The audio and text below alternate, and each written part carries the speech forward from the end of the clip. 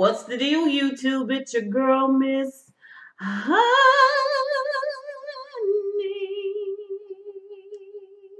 Welcome back to the channel, you guys. Happy Sunday. I hope you guys had a wonderful weekend. I have had an action-packed weekend. If you follow me on Instagram, you know that my brother graduated from college today. So I had family in from all over, and we just celebrated him and his wonderful accomplishment. And so I am here to do Married to Medicine and then take my butt to bed. I have been hitting it hard all weekend. But I'm glad to be back before you guys. I missed you guys. You know, Yanla ended last week, so we didn't see each other yesterday. I didn't do a video.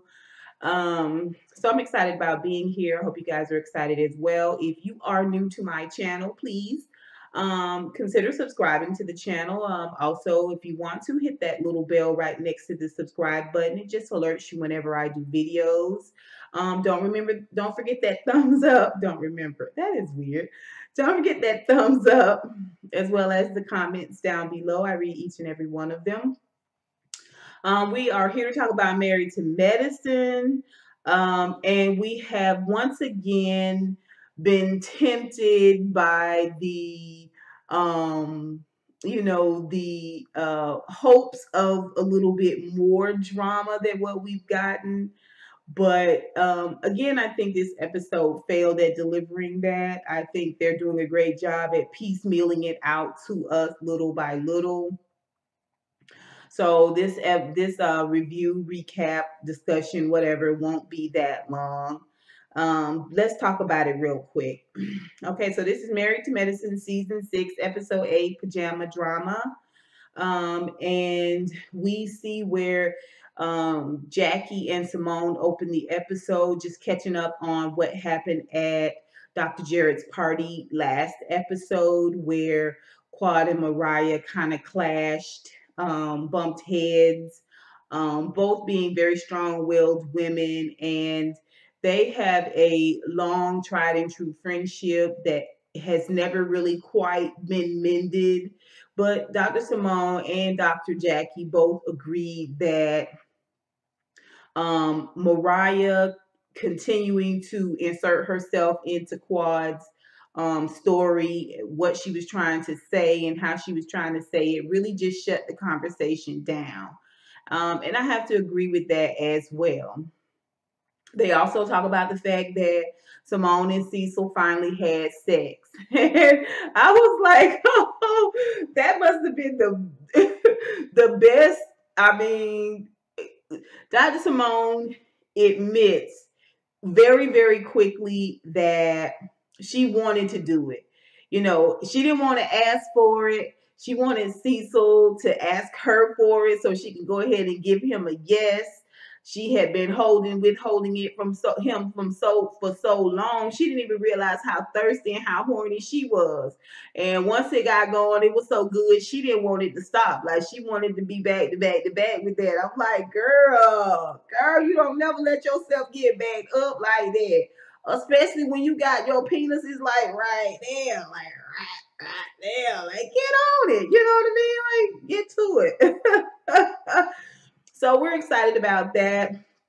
And Dr. Jackie does admit that Simone seems happier. I said it either last episode or the episode before. You guys would not be having these petty little defensive fights if you guys were having more intimacy in your relationship. Like, it just brings all of that down. Like, stuff you would say no to, you'd be like, okay, boo, I take care of it, sugar, you know. It just makes things better, especially when you care about each other. So Simone did say she had some walls up in terms of where the intimacy was concerned. But I think she sees now that the closer they get in an intimate level, it's just going to enhance every other part of their relationship. So I'm glad for that. We see Contessa, she's still healing. She's not really getting a lot of rest. One, she won't allow herself to rest. She won't get somewhere and sit down. Two, she's not taking her pain medicine. So she's feeling every little bit of the pain. And when Dr. Scott comes in, she admits that as soon as she dozes off, somebody else come in. She's got three beautiful children. They love her. They're used to her being present and active in their lives. So, you know, first of all, one child is not gonna let another child be in there without them being in there too. You know what I'm saying? Like you ain't finna get more mommy time than me.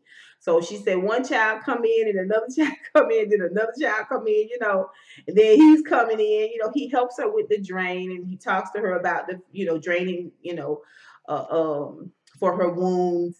And he talks to her about getting some rest and taking her medicine, taking her pain pill. And she does concede to do that.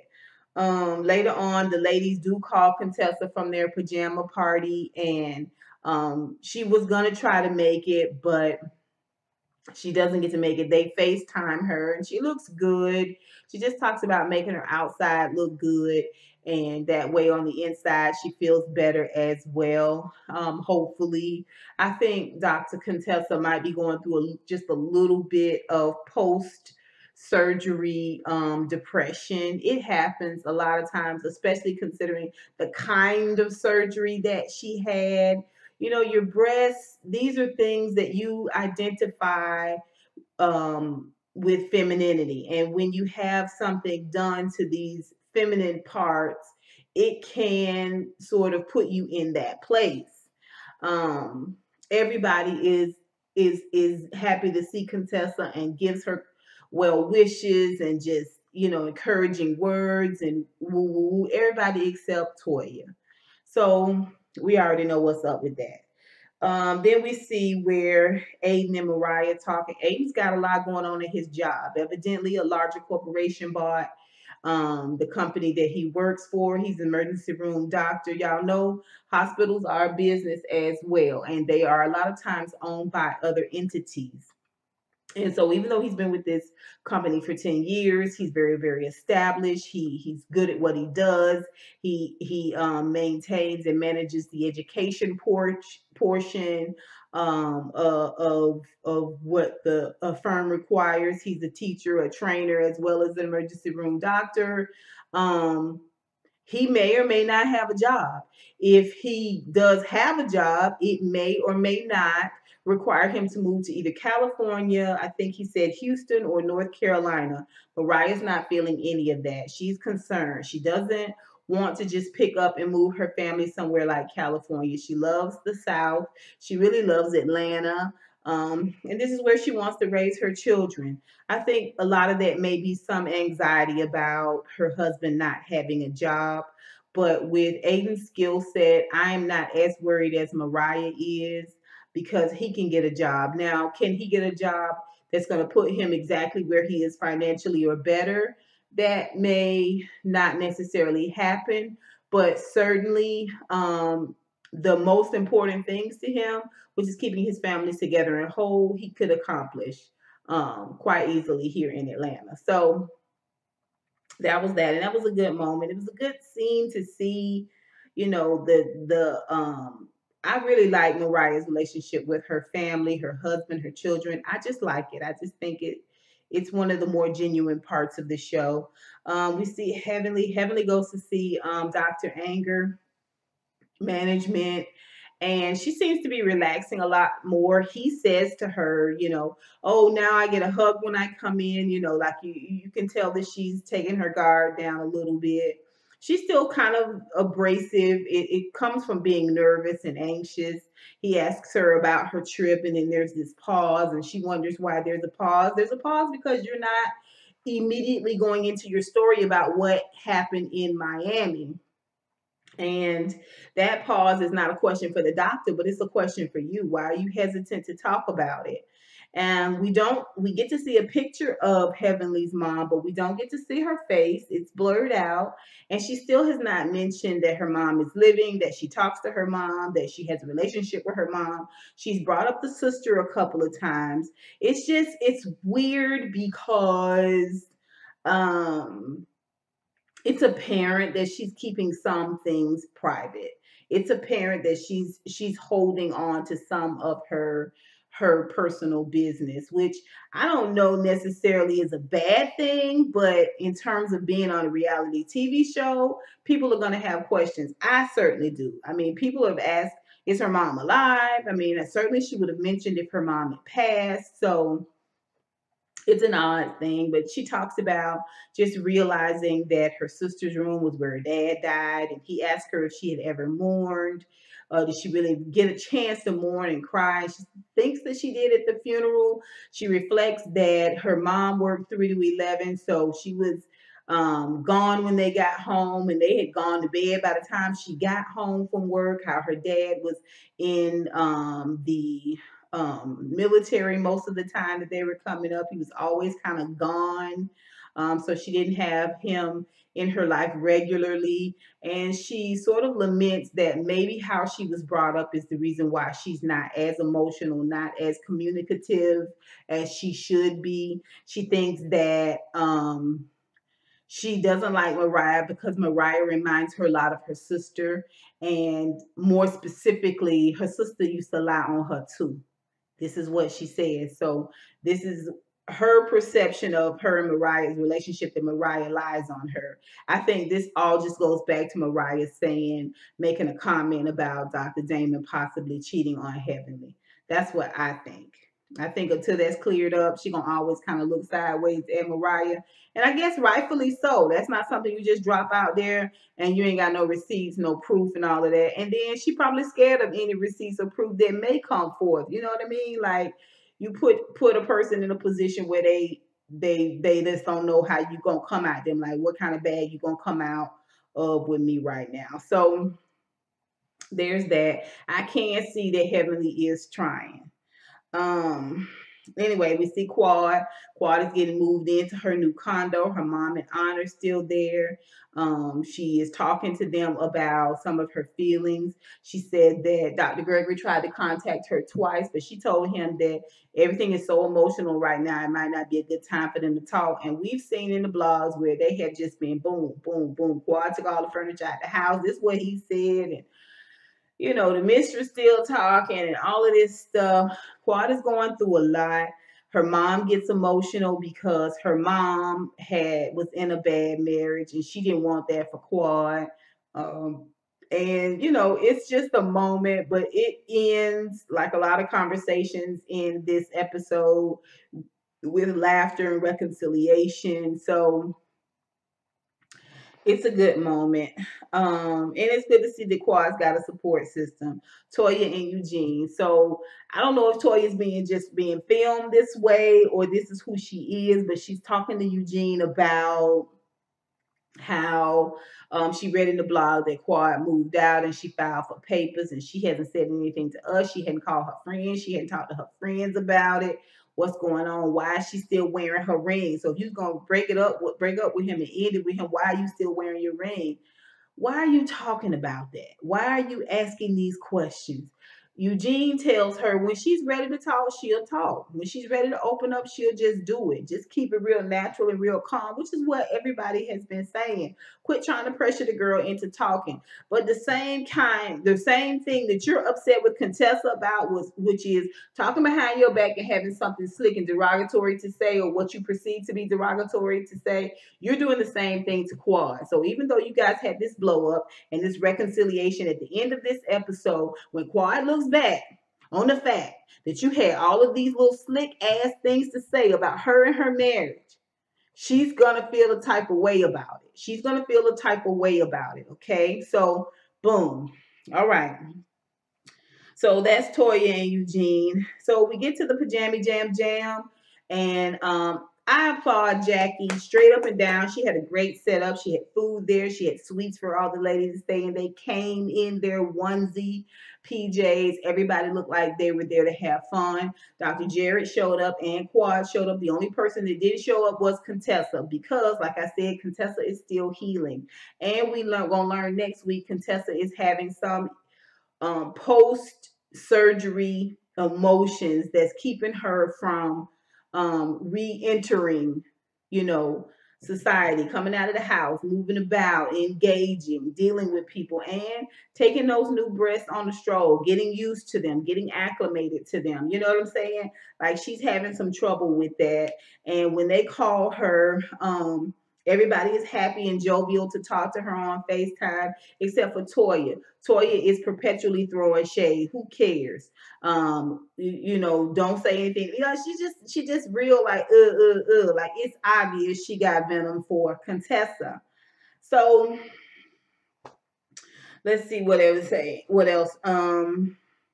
So they play the imitation game, and Simone is up first, where they go into this box and they pull out all of these props and wigs and stuff that helps them imitate someone else in the group. And it's Jackie's hope that if you say these things out loud of what your perception is of a person, and you can laugh and kid about it, it softens some of the blow of it and it takes a lot of the sting out of it, which I guess is a reasonable thought process. Um, it just depends on if you mean or not.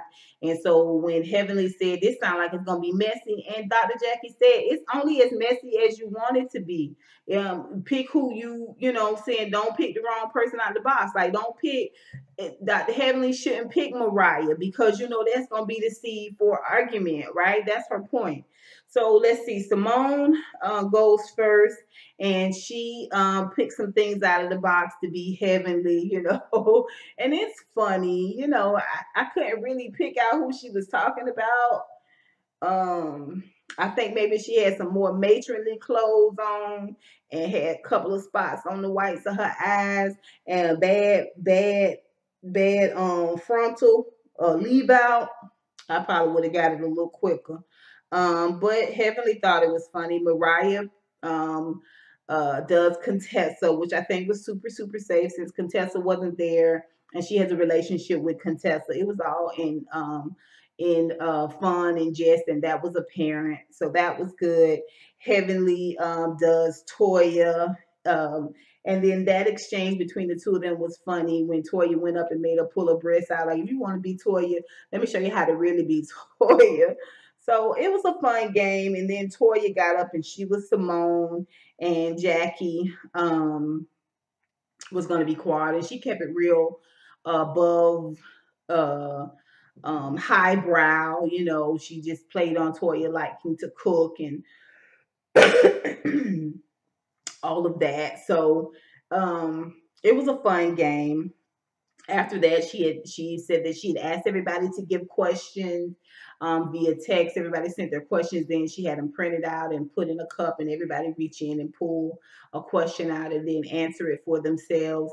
When everybody didn't get a chance to go, Dr. Jackie went first, and the question was, um, how do you cut off? When do you know it's time to cut off a friend? And she says that when the friend is not accepting their advice, her advice, or accepting the things that she has to say, or I guess being more open to receiving what she has to say, she knows it's time to cut them. I thought that was weird because it's relationships are about give and take. So I don't know. It didn't seem like a complete answer. Um, I mean, if you always coming at me with a criticism, then I'm probably not gonna want to hear those criticisms a lot. So it seemed like a weird thing to me, but maybe we needed to be there for the whole answer. And so when she says that, Heavenly sort of chimes in and says, I don't mean to break protocol, but in regards to that, she gives it to Quad. Now they had already asked Quad some questions prior to starting the games and eating and all of that. They had already asked Quad how she was. Heavenly asked her how she was, and she was like, "I'm okay. I'm just, I'm pushing through. I'm just." I'm like full up right now. And I know what she means. She means like I'm this close to like losing it. So I need to just keep play it, keep it low and slow to the floor, and I don't want to do too much talking about it because I just feel like I'm gonna, you know. And so everybody kind of respects that. That's why they moved on to the game. So now that Jackie's had the question and answered her question, Heavenly chimes in, doesn't want to break protocol, but she asked Quad. She says, um, or do you think that we are all being good friends to you? Are we being good friends to you right now? And she was like, well, Quad was like, yeah, well, I guess, you know, and she said, well, okay, let me ask you this. Are you okay? And Quad again says, I'm maintaining, I'm just, trying to hold it in the road and keep it in the road. It's a lot going on right now. That's why I just wanted to just, And she says in her confessional, she doesn't really want it to be deep tonight. She wants to just laugh and talk and just forget about the heavy things that are going on in her life, which I totally get. But it is Jackie's goal to recreate the closeness that they found, the sisterhood that they found in New Orleans last year. And I think the ladies all want this to be like a sister circle moment. Like they want to laugh and talk, but they also want her to cry and release and give them, everything, leave it with them so they can give her their advice and support her in whatever way they know how. And for whatever reason, Quaz just doesn't want to do it. Mainly because I think she's just been holding it in for so long. Like at this point, she resents having to do it, I think. Toya says, well, can I ask a question? And Quad says, I'd rather you not. And she was like, why? You let her speak and her speak. And she was like, I'm just saying, I don't want to hear it from you right now. And Toya rolls her eyes and Quad tells her to fix her face. And Toya says, I do whatever F I want to do with my face. And it begins this whole heated, nasty exchange where Toya kind of went off and she was cussing and Kawhi was doing, that passive aggressive superior thing that she does where, it's just like, I'm going to let you talk.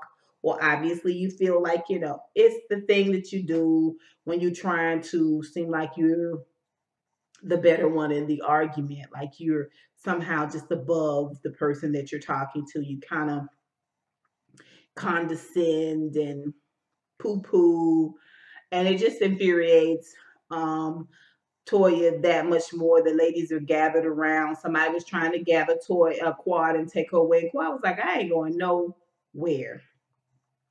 And so Jackie sort of intervenes and says that she feels that Toya is expressing love for Quad. This is her way of expressing love. She's frustrated. She loves her. She wants to talk to her. She wants Quad to talk to her. She wants to talk to Quad. She wants to question Quad. She wants to figure out what's going on. It was a moment where Quad kind of heard what Jackie was saying, and she just offered to for Toya to come over and hug her, and they hugged, and it's in that hug that Quad was able to release a little bit and cry a little bit, and all the ladies in the room got a kind of emotional about it because it was just a moment where they were there, they were present when she was vulnerable. And that's what they wanted from her was vulnerability. What I thought was truly telling was Mariah was completely silent through all that. Now, she was one of the main ones crying. I think she really, really loves Quad. At the same time, I do believe that as an executive producer, she has a vested interest in this show being interesting, and in order to make it interesting, there must be a measure of drama. I think that Toya is the catalyst for a lot of that drama. She uses Toya as a catalyst for a lot of that drama as well as herself. You know, and so it was a good moment. They ended with, laughter and jovialness. One of the things that Heavenly said is most memorable to me in this episode is that she communicates well, and this is what she said last week. Was she communicates well with her husband Damon, but it's a little bit more difficult with women because she's had bad experiences with women. And I can completely understand what she is saying. I really, really can. I have had those experiences as well. I'm a lot more guarded. You know what I mean? I talk to everybody. I try to keep it cordial. But in terms of you knowing the intimate details of my life, I'm going to be a little bit more reserved about that because I don't know what you're going to do with that, how you're going to regurgitate it, if you're ever going to regurgitate it. You know what I'm saying? Do you know that it needs to be kept? Do you know that you need to let me share that, not you? You know what I'm saying? Like that's just being in a group of women, being a part of a group friendship is a lot more difficult than one would think. So I get it. I understand it. I wanted to say that because that was my takeaway from last week, and I didn't really remember that. My takeaway from this week is that, you know, we all have our different ways of expressing love or expressing that we care. For as much education as these ladies have, there is a certain level of communication. Lack of communication that goes on. Toya needed to just tell Quad that she loved her and that she wanted to talk to her and she wanted her to be there. When the stuff came out in the blogs, um, Jackie said she texted Quad immediately just to tell her she was thinking about her, and Quad called her right back because she knew that Jackie wouldn't be judgmental. And that says a lot. But that is Married to Medicine. You guys tell me what you think. Let's talk about it down below. I hope you guys had enjoyed this review, recap / discussion. Until next time, honeybees. Mwah, mwah, mwah.